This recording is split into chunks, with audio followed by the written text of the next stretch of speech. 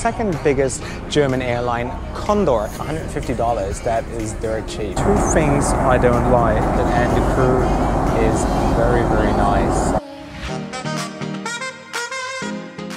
Have you ever used them? And now you're out of beef, right? Yes. No. Okay. And they had goats in the cabin as well.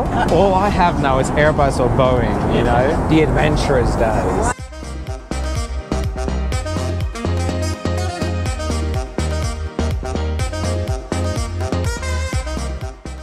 Now if you work for Malaysia Airlines, please take some notes. They're going to introduce flat beds and a brand new cabin. So guys, hello and welcome to another flight report. Right now I'm in Phoenix, Arizona, and I'm about to fly the second biggest German airline, CONDOR. They recently took over that title since Air Berlin vanished from German skies, and they're considered one of the biggest leisure airlines in the world. So today I'll be testing their 767 in business class from Phoenix to Frankfurt, flight time around 11 hours in business class. I have very little idea what to expect today, but I know that I'm flying on a 767, which I'm very excited about, because I remember in 2015 I took my very first flight on a 767 on an airline that only had 4 by that time and now replaced them with 777s, and I want you to guess which airline that was. So let me know in the comment section below. So we're gonna head to the gate. I have lounge access as well, but I don't have the time actually to check out the lounge, but I'm sure it's gonna be all right. So let's go to gate B22 and find out what the German leisure giant is all about.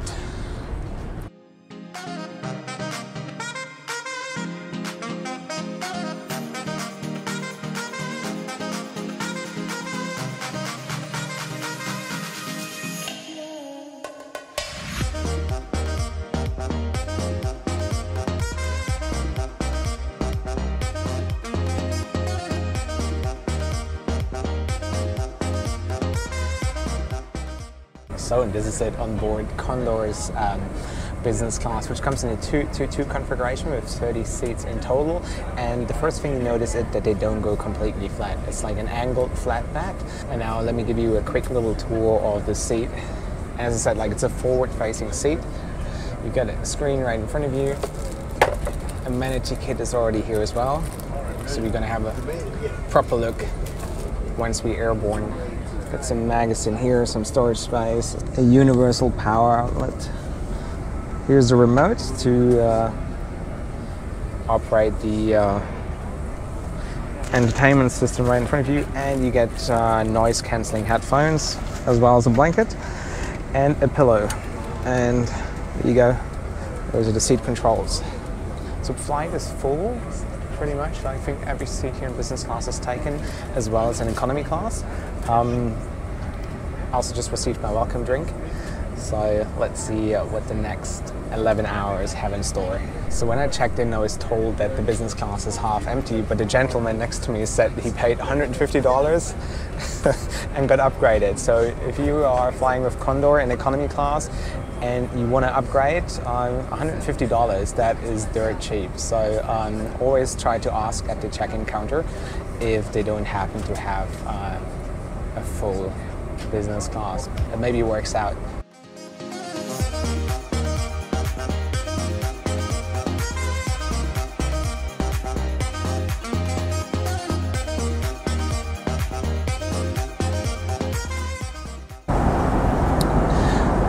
Alright, so if you travel business class with CONDOR, you can choose a couple of magazines, Focus, Stern, and then we got a sports newspaper as well.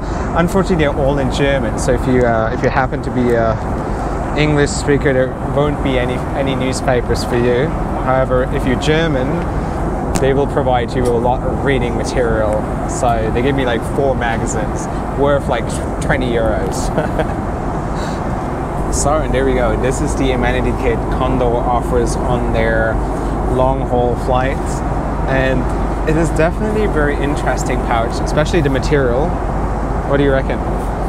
It's like yeah, some weird foam-ish, and then you have like a plastic back in there, so you can actually open all those buttons here. You can unbutton that, and then you've got the amenity kit right in there. And let's see what we have inside. So the all-time classic socks. I never used them. Have you ever used them? Eye shades, earplugs, a toothbrush. That's it. There's no lip balm. Certainly a very interesting pouch. Exactly. I actually think that the pouch is actually more expensive than the entire content. I mean, we're both freaking flyers, but we haven't come across an amenity kit like this.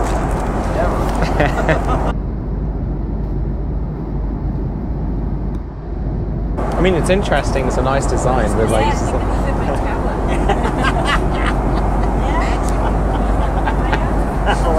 It's magic, right?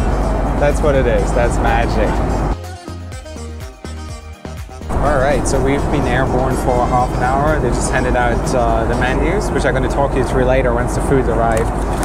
They give out roasted nuts as well as drinks. So I'm gonna wait for the food service to start. They're gone in America. No American airline is like flying the 747 anymore. Shame. Such a beautiful bird. I mean, I'd say a lot of them are aviation geeks, you know, so they know a lot about the industry. And there's a lot of viewers who are business travelers, for example, as well, because I compare a lot of business products as well. And there's a lot, like, people have a general interest in aviation, I'd say. You don't really need to be like a freaking flyer or a geek. And there's people who've never flown any, like, in their life, and they watch my channel, you know. They watch me fly and they say it's like they're taking a journey because it feels like, you know, they can relate. Constellations. Oh, Jesus. Super Connie. Super Connie.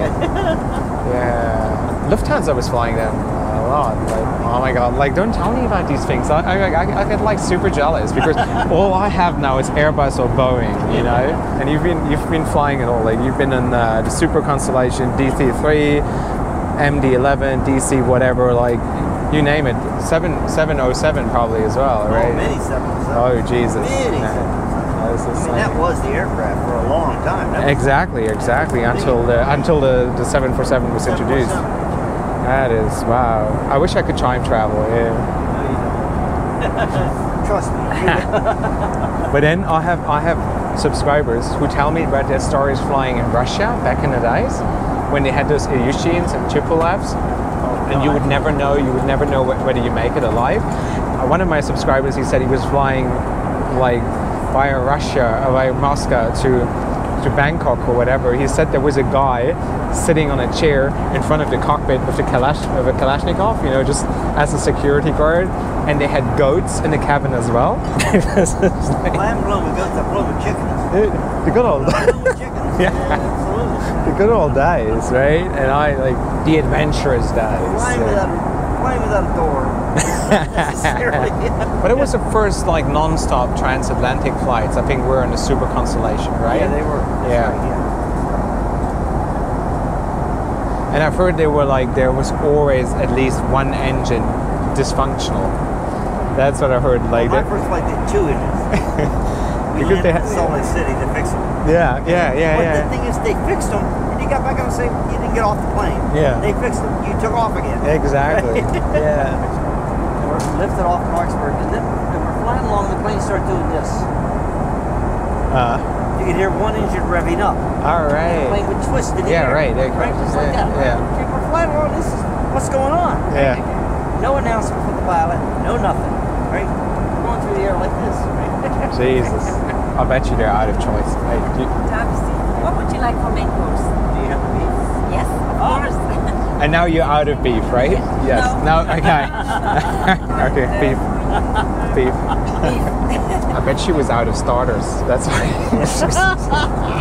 And we got the starter.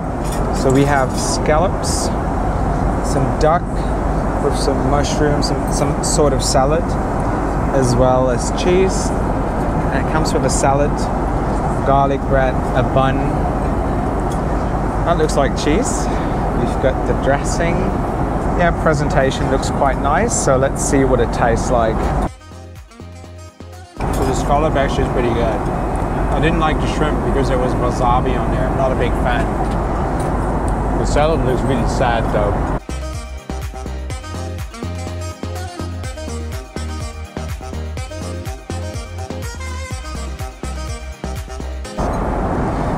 So the main just arrived. Is the beef tenderloin. Comes with asparagus, some vegetables, and wedges. So Consider Phoenix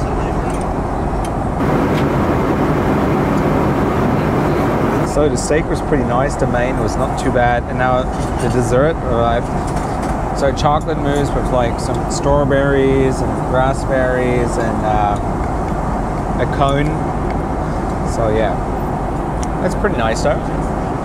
You like it? It's good, eh? Not too bad, eh? No. Yeah, exactly. You could work on the presentation, but it tastes really nice, really good. Yeah. So dinner service was wonderful. I was really impressed by the portion and the quality of the food. Really loved it, and the crew is very, very nice. They're very friendly, very passionate. They make some jokes here and there, so that is very pleasant.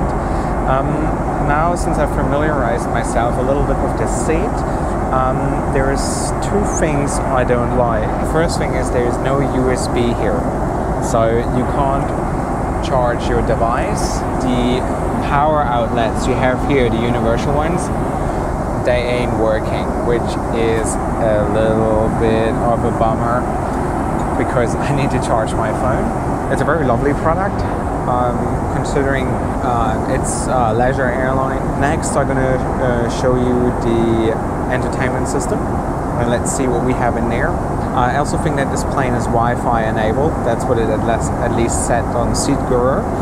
And then I'm going to demonstrate you how the bed is going flat, or not flat, like it's an angled 170 degrees flat bed. So the first thing you will probably notice when it comes to the in-flight entertainment, that the screen in front of you does not have a touch screen function.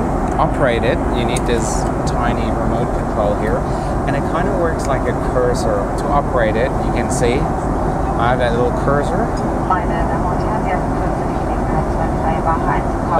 There's just been an announcement tonight that you can purchase duty-free goods if you want. And when I checked in, I was given a lounge invitation, and this lounge invitation is also works as a voucher.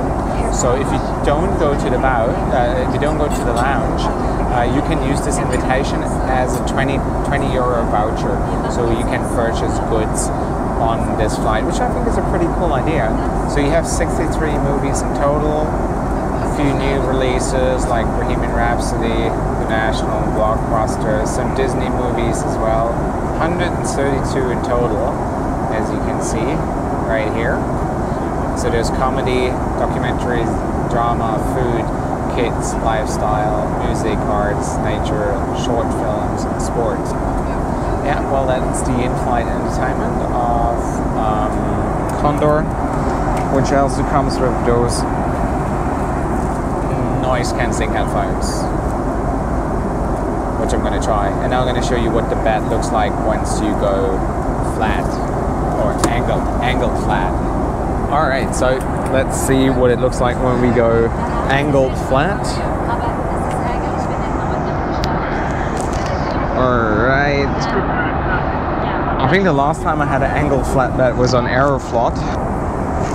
It is very angled towards the end, but otherwise we'll see what the sleeping experience is going to be like on here.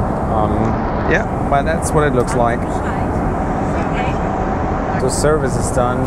Pretty much everyone in the cabin gets ready to sleep, and the cabin crew is giving out some bottles of water, something I always appreciate.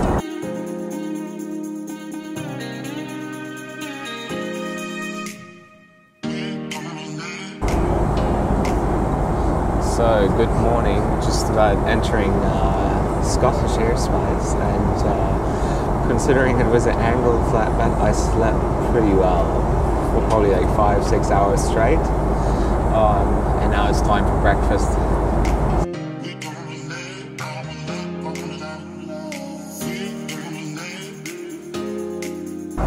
I reckon that's an omelette, cold platter like cheese and a bit of tomato and stuff, and then we also got a fruit salad, a bun, as well as a croissant, nice coffee, and fresh orange juice, so it's pretty good.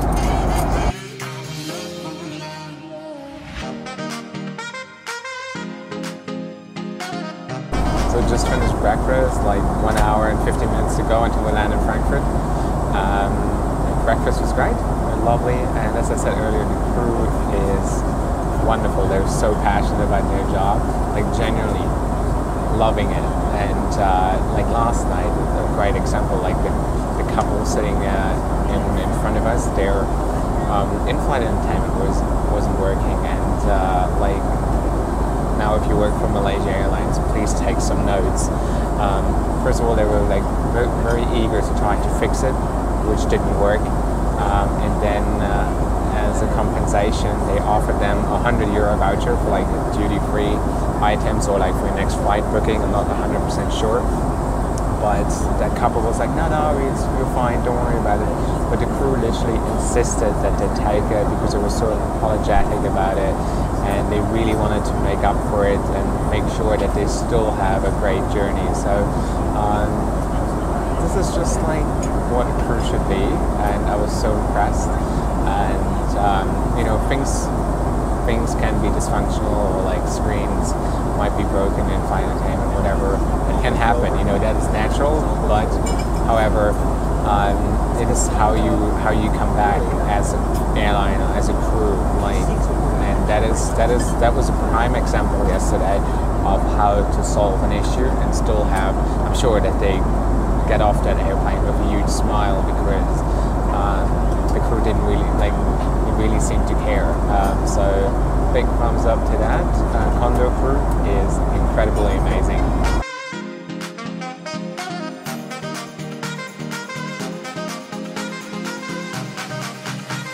So you're also probably wondering what the configuration is on the 767. As I said, in business class is 222 with like 30 seats in total, but they only use 28 because the one in the first row, the first two, are used as a crew rest for the pilots. And then I think you have 35 seats in premium economy class and 180 in economy in a 232 configuration, which is very comfortable to travel in from my experience. But yeah, that's the configuration of Condor. Also, they're going through a renewal of their fleet very soon, so they're like thinking about either getting the 330neo to replace the 767 or the Dreamliner, and then from there they said they're going to introduce flat beds and a brand new cabin. So because the average age actually of Condor's fleet is around 24 years, so I think it's a little bit time to like especially replace their wide body planes, the 767, which have been in service for quite some time with Condor. So in the future, in the very near future, they probably will announce once, because actually also Condor is on sale. So once I guess they have a new investor or a new owner, they will get their hands on new airplanes. And the CEO earlier this year announced that it's either going to be the 330neo or the Dreamliner. Yeah, interesting times ahead for this wonderful airline.